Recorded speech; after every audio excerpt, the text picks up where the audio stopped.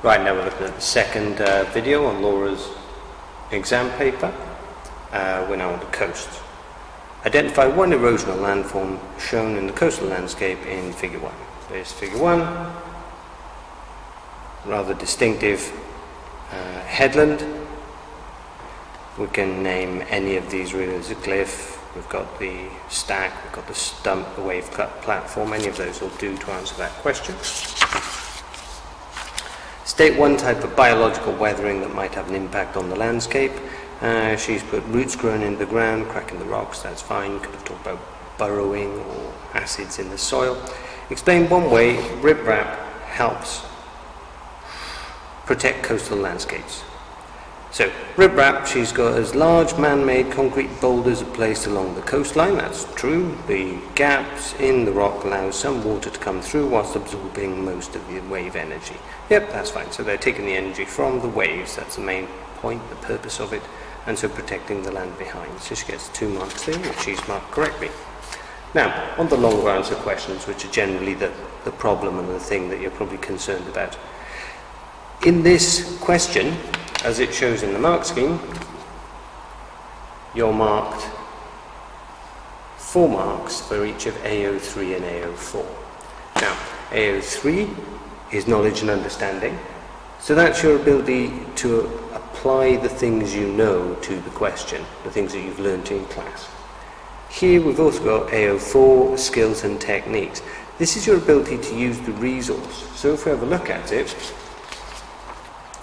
you have to apply your understanding of how geography works to this resource here. So before you start, just have a look at it. We've got a scale down there, you could use that. We've got the direction of wind and the north arrow, so you can use those two in conjunction to say where the directions are. To make it a little easier to follow, I'm going to mark AO3 in blue and AO4 in green.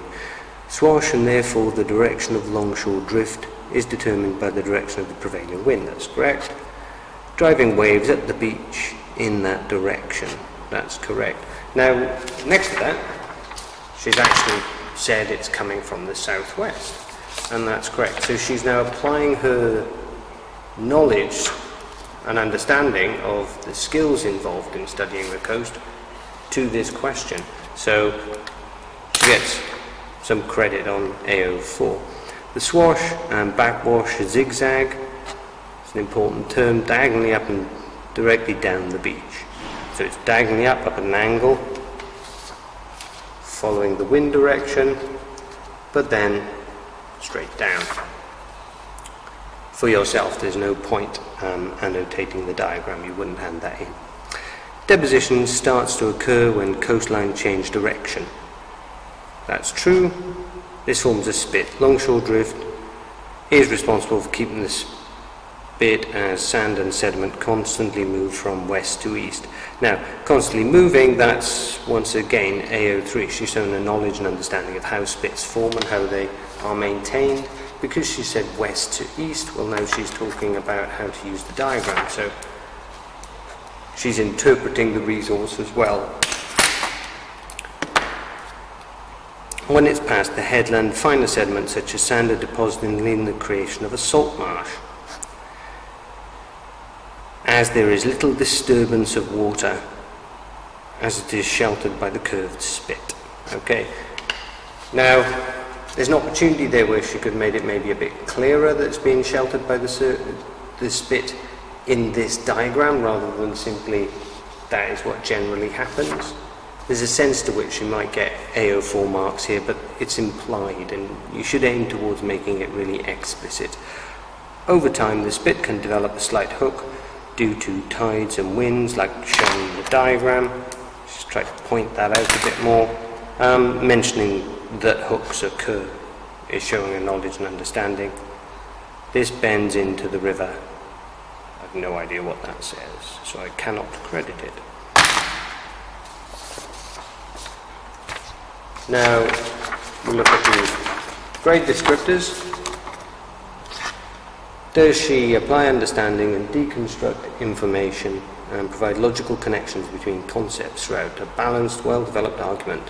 Synthesizes relevant understanding, coherent, leading to judgments that are supported by evidence throughout. She's supposed to be examining how the physical processes work together. Well, she has talked about different wind patterns up here. She's interacted that with how the shape of the coast changes. And then she's talked about how the movement of the longshore current keeps the spit going. And then she's talked about why the hook develops due to the tides. So she's definitely got the interaction of different forces that are developing this spit. Does she use geographical skill to obtain accurate information that supports all aspects of the argument? Well, I had a little bit of an issue here where I wasn't sure if she's just talking generically about spits and salt marshes, but generally she is using the diagram to support her arguments. I'm going to go for giving her a 7 out of 8 for that. I think she was a bit more explicit in her use of the diagram when she was talking about the formation of the salt marsh near the river mouth.